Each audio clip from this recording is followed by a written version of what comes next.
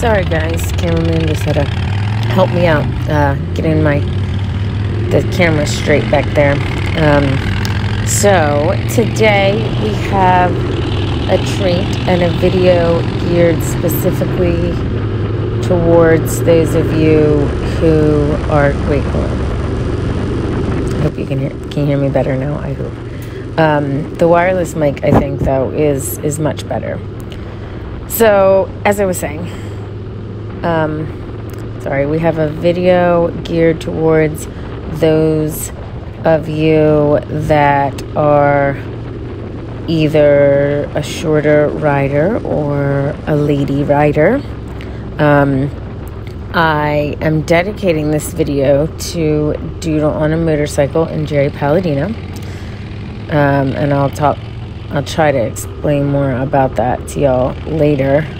But it is definitely something that's been a challenge for me, sometimes more of a challenge than other times, depending on which bike I'm riding. I have done some things, and we'll talk about those things, to my bike to try to combat that, but it's still sometimes an issue. So yeah, I am hoping that y'all that are either new or haven't done a lot of stuff to your bike can learn from some of the stuff that I have picked up along the way, being a shorter gal. We are really lucky in that it is November, but it is still nice outside today. So we are gonna maybe try to tape a couple different videos for y'all. We are riding in Northern Virginia today, so it's even a little warmer because we're a little further south than we typically are in Maryland. It is not my favorite season to ride in the fall. It's cameraman's favorite season, but I don't like that I know that winter is coming, actually, because I don't like winter, except for skiing. Alright, y'all. So, this episode, by the way, is dedicated to Doodle. If you don't watch her channel, go check it out. Her and I were chatting and talking about what works on YouTube and what doesn't. And she said that a lot of people that watch her channel were really interested in specific tips for short riders, female short riders. So we're going to give some of those because Doodle's not too tall. She's a little taller than me. Motorbond's even shorter than me. So we had some of those conversations. And Jerry Palladino gave me a lot of tips also. So this also dedicated to Jerry and Donna, because Donna is short. And so when I went there, I learned a lot about how he's customized bikes for short riders. So every mechanic that I have talked to has told me not to lower my bike. I know there are some of you that lower your bike and like it lowered, and that's totally your prerogative, and I don't think there's anything wrong with that. But I have also heard that it really affects your suspension. So I have decided not to lower my bike. I am about 5'2.5". The first and most obvious thing that you can do as a short girl rider is wear big shoes. So when I first started riding, was pretty nervous, even though you guys know I'm a fashion gal and I'm into heels all the time. I was pretty nervous to ride in anything with a heel. But then when cameraman and I were in Tennessee, we were on our way to Nashville, my boots just got a hole when they were wet, and I just stopped at a Harley, and this is what they had. And they actually have probably a 2.5, 3-inch heel on them. I will tell you that it has made a huge difference in my ability to taxi this bike. So I don't have an issue when I am riding this bike. It is parking and taxiing that is the biggest issue for me. So as you can see, I have a lot more bend in my knees now than I would have had if I was in flats. I would barely be able to flat foot. When I'm in flats, I can barely touch my heel to the ground. This gives me another like 3 inches, which is huge. So that's the first and most obvious thing. The second thing... Make sure you eat your Wheaties growing up so you get taller. So, you know, Michael, if you had just encouraged me to do that when we were kids, maybe I wouldn't need these tips. That extra 3 inches you need, huh? Right. So, second thing is the seat. So, a lot of you guys watched my video on this seat. Saddlemen was awesome. I'll link them in the description too.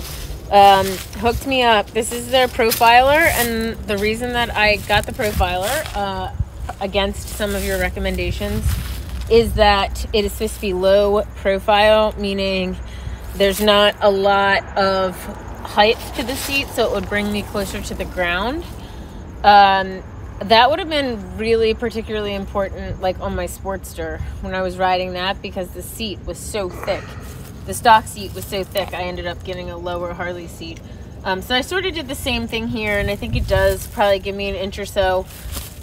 A lot of companies, I know Harley makes a lot of like super low seats and low reach seats.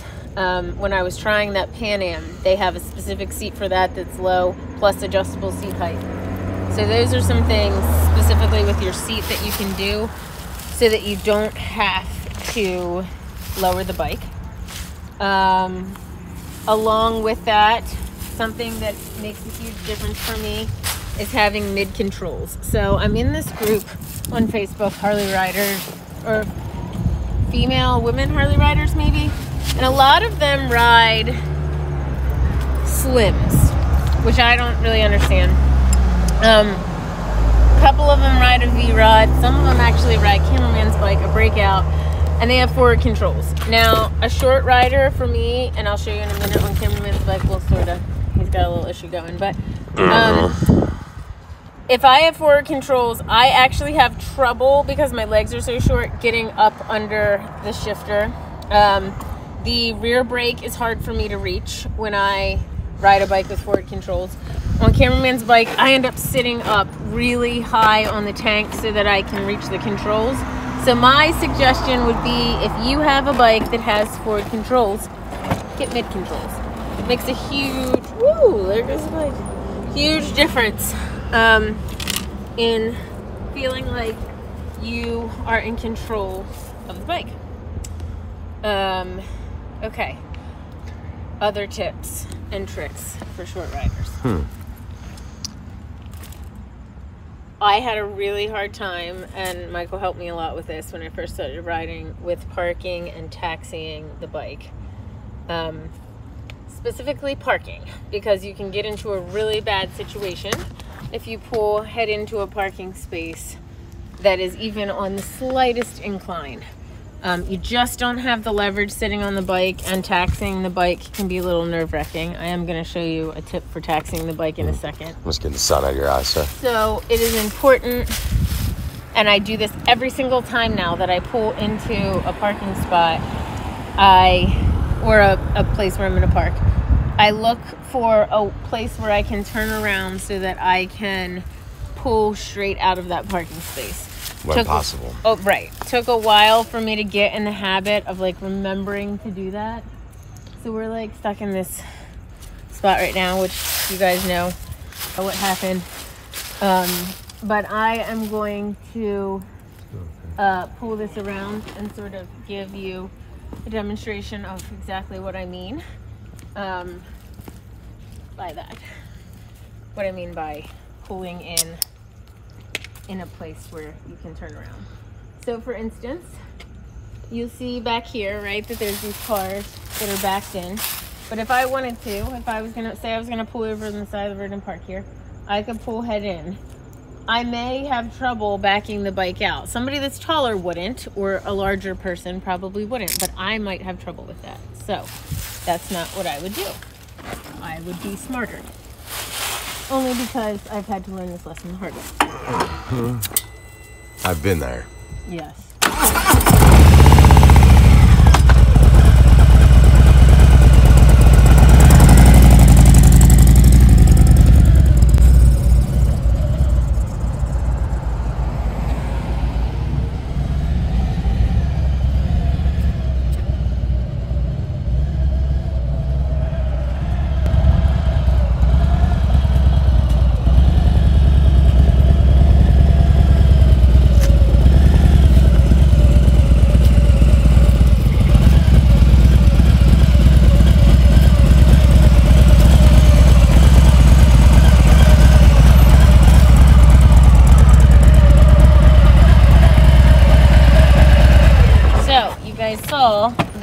instead of pulling head in, I got in a position where I could make a full loop. So now I could back the bike in and I can pull it out head on. Any direction, right? Correct. So that makes a huge difference. But you always have to be thinking about that every single time you pull into a place. All right, now a tip for taxiing it. I'm pretty strong for my size, but I'm still not a big girl, and this bike is not super, super light. So I get really nervous taxiing it. I know that this is the right way to do it. Everyone's told me, mechanics, people that know lots of things about bikes, have told me that the right way to do it is stand it up and move it. Now, I used to try to do that from this side. And then I learned that if I do it from this side, it's better, and here's why. If I am pushing the bike and it happens to fall, I can leave the kickstand down and it will just lean on the kickstand. And that will save me from dropping it. All right, so squeeze the brake, pull it, and then if I'm taxiing it, this is not a good place to do it because we're on a hill. But if I'm taxiing it like this, then the kickstand's down, and if I happen to drop it, it will catch it. Right. So my pipes are hot right now, so it's hard for me to push too far and lean it against me. But that is a really helpful tip that makes me more comfortable, not comfortable, but more comfortable moving my bike from the side. And then finally, a last tip that I actually had watched lots of videos on, Doodles, Jerry's, other folks' videos, and that is on a really tall bike, like when I rode the Pan Am or when I ride a sport bike. It's much easier on those bikes. I can do it on my bike, but it is way easier. So, it's not as easy on this bike, but still possible, and sometimes still necessary, because sometimes I'm on uneven ground, and if I'm not wearing boots with a heel, I can barely touch on one side. So, another tip is to lean the bike, put your weight, and make it a tripod. Front wheel, back wheel, and your left leg, to lean the bike on that leg. So especially if I can't flat foot on a sport bike or on like an enduro or off-road type of bike, then I really have to use that technique with the 3 points, the front wheel, back wheel, and left leg. It allows me to use my rear brake on this side and to balance the bike at a stoplight when I otherwise couldn't reach. I know I said the last tip, but another tip that was tremendously helpful when I went down and trained with Jerry is that he got an extender on the kickstand. I do not have one on this bike, but when I rode his it was Donna's Electroglide, I think. She had an extender because I can show you a little bit better on cameraman's bike, but so his kickstand comes all the way forward, and when I'm sitting on the bike, I sometimes can't get my foot down to reach the kickstand. So what Jerry did is put an extender on the kickstand backwards so that you can reach it. It has been a huge problem for me when I ride touring bikes, like a stock touring bike, if I go to a Harley and test ride them, or when I was on the Indian Challenger, it was also a huge problem. I can't reach the kickstand. My leg is just not long enough. So that's a pretty cheap fix that makes a huge difference in your ability to comfortably ride a touring bike. So anyway, all you short folks out there, ladies and also guys that just have short legs, because for my height, I actually have pretty long legs, but I'm just not a tall person. I hope that some of these tips will help you and maybe keep you from having to lower the bike if, like me, that's not something that you want to do. Thanks, nice. Guys. And ask for help. So, I didn't know when we were taping the riding footage, which we did before we got to Skyline Drive, that cameraman's bike would get flat. So, we were actually planning on doing this when we got to our destination. We had a park picked out that had a big wide open space, but unfortunately, the universe had other plans, as y'all know from our last video. So we made the best of it. We had more than 2 hours to wait for the tow company. So we rode for a little while. We got some food. And then we taped this tricks and tips video. So I do hope that it was helpful for y'all. And please let me know if you enjoy this type of content. And we'll try to do more of it. I am certainly not, as many folks have pointed out, an expert at bikes or at riding. This is just, as I said, my journey, what I'm learning. So I wanted to share it with y'all, hoping you can avoid some mistakes that I made. But at any rate, I am not professing to be an expert, but will certainly help put out stuff for y'all that I am learning as I go along. So if you enjoy this type of content, let me know, and we'll try to do some more of it. I promised y'all a video to Cooters, which is the Dukes of Hazzard Museum, and don't worry, that is forthcoming. I think that will be a good one. I think you guys will like it. It's pretty funny. And it's kind of a cool little place. So that this was all during the same sort of trip that we taped a bunch of this. So I'll be putting that out. I am trying to get creative with winter content, and I am researching Rumble. Lastly, my calendar is out, so if you haven't had an opportunity to buy it, the link is in the description. Thanks, guys. Until next time, ride safe. Don't forget to like and subscribe.